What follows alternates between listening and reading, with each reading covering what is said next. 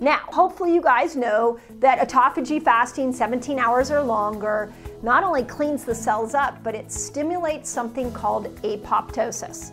Apoptosis is where the intelligence in the cell realizes that it's turning into a cancer cell and it kills that cell. Dr. Mindy here, and on this video, I'm going to answer the question you guys have been asking, can fasting help cancer? So if you are new to my channel, I just want to say welcome. I am a woman on a mission, getting 1 million people to fast this year. I hope you will discover as you watch my videos that fasting is this incredibly free tool to help us reverse many chronic diseases, including cancer. And those of you that are sharing these videos out, love you. Those of you that share your testimonials on here, love you. I love being on this fasting journey with you.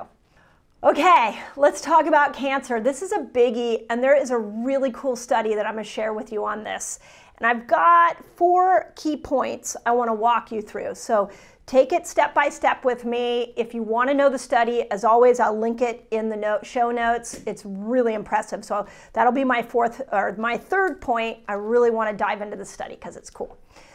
So the first thing is I want you to think about why we make cancer cells. So let's, just like I've done this with fat, I feel like we need to demystify cancer. And all a cancer cell is that it was once a healthy cell and it turned into a cancer cell. So what happened to that cell to make it turn into a cancer cell? And there are some very specific things that we know will turn a healthy cell into a cancer cell. So first, and this is probably the most important thing I can say, and it's not even fasting related, is that you've got to get out of eating the 3 most poisonous foods. Okay, ready for what those are? Those are the bad oils, those are the refined processed flours and sugars, and those are toxic ingredients. So if you're not familiar with toxic ingredients, there are over 50,000 ingredients that have been added into our food over the last several decades that they label as GRAS, generally recognized as safe.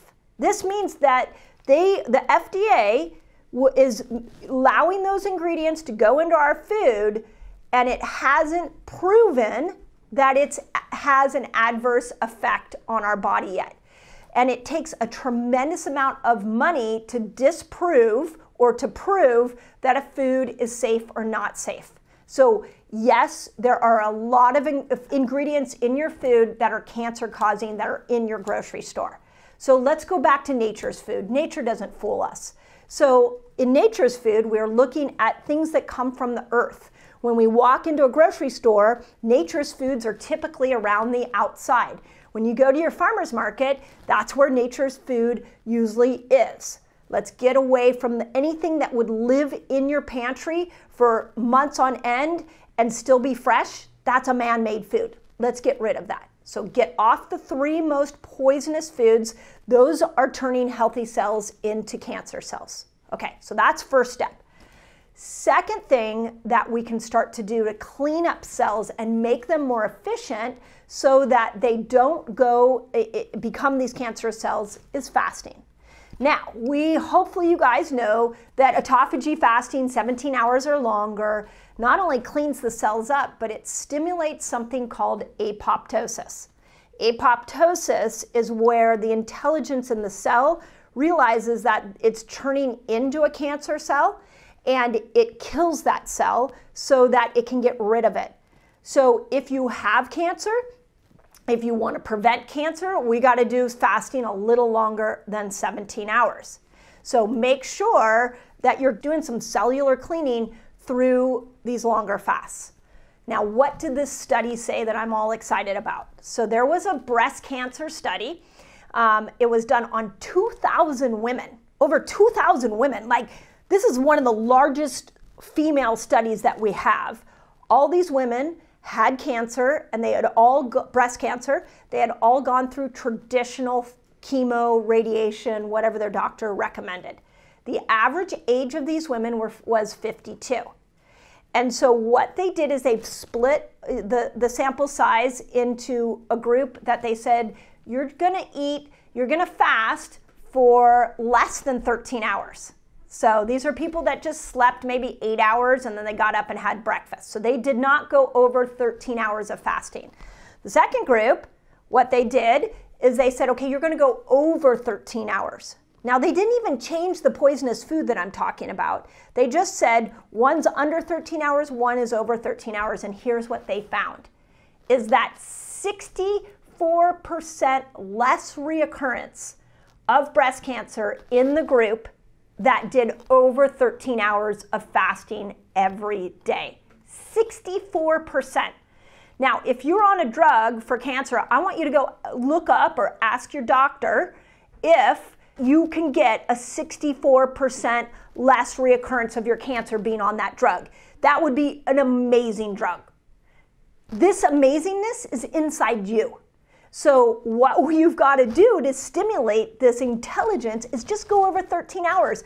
That's not hard, I promise you. If you have been fasting for like 8 hours, fasting just when you sleep, 6, 7, 8 hours, and you're like, wow, 13 hours seems really hard. I have a lot of videos that I've done on how a beginner can start to step into these longer fasts. If you have cancer, let's go into 13 hours. Let's go into some deeper fasts, some 17 hours, but at least let's get us going on a 13-hour rate. Pretty cool. I'll link the study. Okay, so the last couple things. Outside of fasting, outside of avoiding these 3 poisonous foods, there are some other things you can do. So, for example, vitamin D. There's great research, decades-long research done on vitamin D for immunity. And it's for immunity with infections. Go watch the videos I've done on infections. And it's for immunity with cancer. You gotta get your vitamin D levels up. You want them over 50. So start measuring vitamin D and start taking vitamin D. My favorite vitamin D is called DV3. We have seen pre and post vitamin D tests in my clinic that vitamin D levels can be improved with DV3. Not all supplements are made the same. So just put DV3 in your comments and my team will send you a link to that. So get vitamin D up, get off the 3 poisonous foods, fast over 13 hours, and now we're starting to get some momentum and give your body the resources it needs to be able to stop making these cancer cells. Okay? I hope that makes sense. If you guys like this information, one of my favorite cancer experts is Dr. Nasha Winters. She wrote a book called The Metabolic Approach to Cancer. I've interviewed her on the Resetter podcast twice. Go to the iTunes, look for Nasha Winters' episode. It's really powerful. She'll talk about her whole metabolic approach to cancer.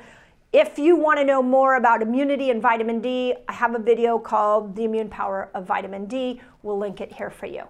But as always, do not give up on yourself. And those of you who have had cancer, have used fasting or any other principles I taught you on this, tell it in the comments so everybody can learn from it. Hope that helps.